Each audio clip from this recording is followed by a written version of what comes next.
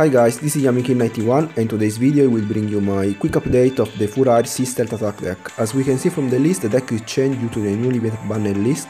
In fact, now we can only play 2 copies of Whiz since it's semi-limited, and for the same reason we need to cut the 2 copies of Dompa. For this reason I decided to play one additional copy of Recon respect to the previous build, and at the same time, in order to maximize the utility of this card, I decided to play in a true Floodgate Trap Hole in order to put face down the opponent's monster.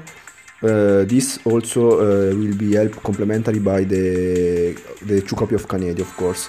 And for the trap lineup, instead I was forced to cut the Treacherous Trap Hole since now it's semi-limited, so we cannot play anymore in the deck. And this is more or less the main difference of the deck.